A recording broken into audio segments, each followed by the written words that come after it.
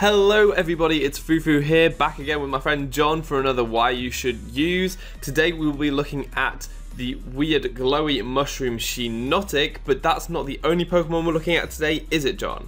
That's right, Sam. On my channel, we are going to be going over Kamala, the adorable little koala Pokemon that you should definitely use in Pokemon Sun and Moon. But before you figure out why you should use Kamala, stay tuned for all of the reasons you should use Shiinotic. Design. This weird alien glowy mushroom thing I think is pretty cool. John and I are pretty divided over this one though. I really like the design. I think that it's creepy long fingers and big mushroom head and weird massive eyes. I think that they add up to this awesome creepy looking thing that's actually really strange and pretty scary to come across in a big forest. It's definitely not just another boring mushroom. I think that Pokemon do mushrooms quite well. If you look at Parasect, that's like a mushroom eating an insect, and it's just so cool. And I think this one, again, not just another mushroom, is really cool. It is said that in forests where Shiinotic lives, it is treacherous to enter at night. People confused by its strange lights can never find their way home again, and while never finding your way home is pretty sad, getting stuck with these disgusting, just ridiculously creepy looking Pokemon is so sad and terrible. Feel really bad for anyone who has gotten stuck in that forest, and I really hope they can get out soon. Typing and stats.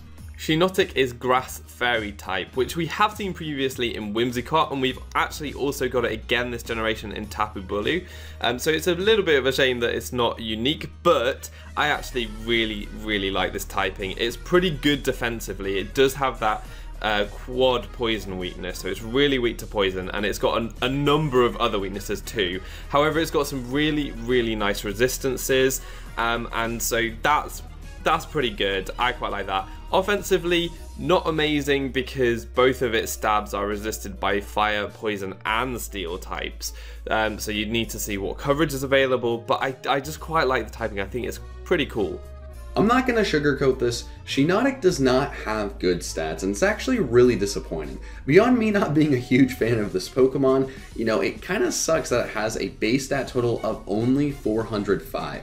That's the same as a lot of the middle stage Pokemon, and I think actually 14 of the 21 middle stage starters have the same base stat total, which is really ridiculous. They're not doing this Pokemon any favors, but it does have a few things that are pretty decent. 100 special defense is actually really good, and I can be happy about that, along with 80 defense, which really isn't bad, and 90 special attack, which isn't bad at all. 45 attack is unusable, but you're clearly just going to be on the special attacking side. 60 HP is really not amazing. I mean, it has pretty decent defenses, so that's not as bad, but it's just really not incredible. And the 30 speed, that's kind of what you expect from Pokemon Sun and Moon.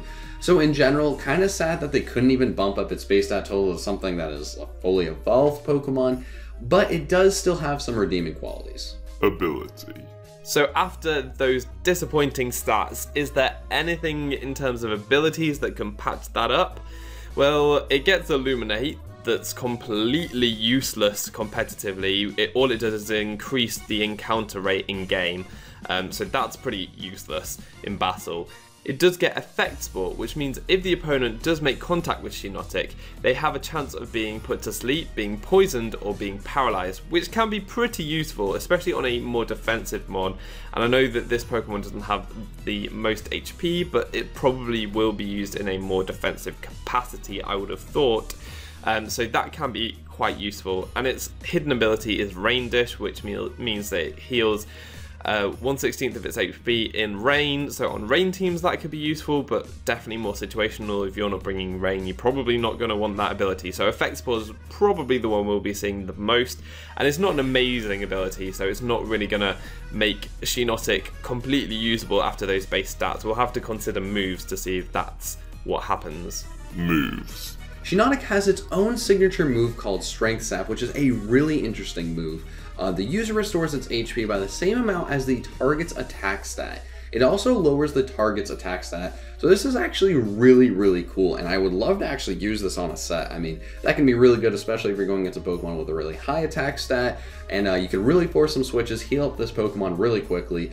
And it's really nice. I mean, it's kind of a gamble. You go against especially offensive Pokemon, probably not going to be the best, but that's okay because it's just a signature move. They're not usually even this good, so I'm just happy it has a pretty decent one.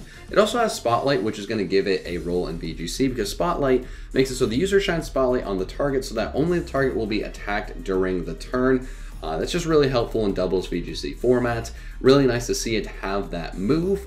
And it also has Spore, another fantastic move. You know, it puts the user to sleep. It never misses, which is really, really nice. You know, after so many Sleep Powder misses, it gets a little bit annoying. So Pokemon with Spore makes your life a lot easier. And as you probably imagine, it does have Moonblast and it does have Giga Drain. The sad thing is it has Sludge Bomb as its only coverage, so it's not going to be something you're going to use offensive that much. But with the combination of Moonblast, Giga Drain, and Sludge Bomb, that's pretty much all you really need. I mean, maybe you'd want a few other options, but it's not the worst. And Leech Seed rounding out the notable moves, pretty solid, especially on a more bulky grass type. Set idea. So with this Shiinotic set, I decided to use what good characteristics we can get from its stats, and it doesn't have an amazing HP stat, but we really want to shore that up. It's got a very usable special defense stat, it's got a decent special attack stat, and quite usable defense stat. I think with its typing, it's probably going to want to try and take on as many physical hits as possible. So I'm going to give it max HP and max defense with a bold nature just to really shore up the physical defense. Its special defense is pretty decent anyway, so we're going to max invest in its HP and defense. Hopefully it can take some things like knockoff, fighting type hits. It should be able to take them relatively well because it resists those, and also Earthquake, which is very common. So I've decided to make a defensive set. It's got leftovers so that we can stay around for a bit longer, and also effect Spore, because if the opponent is going for things like knockoff or close combat or U-turn or anything like that that will make contact with the Shiinotic, we should be able to take that quite easily, and they might get poisoned, paralyzed, or put to sleep, so that could be very, very helpful. And then the moves are going to be Giga Drain and Moonblast with some 2 nice stabs. Moonblast is really good because it can drop the opponent's special attack, meaning that we can survive a bit longer. Giga Drain, we drain their health so we can survive a bit longer. Strength Sap is there so that we can heal ourselves up depending on the opponent's attack stat, and we will drop that attack stats too, meaning that we can last a bit longer.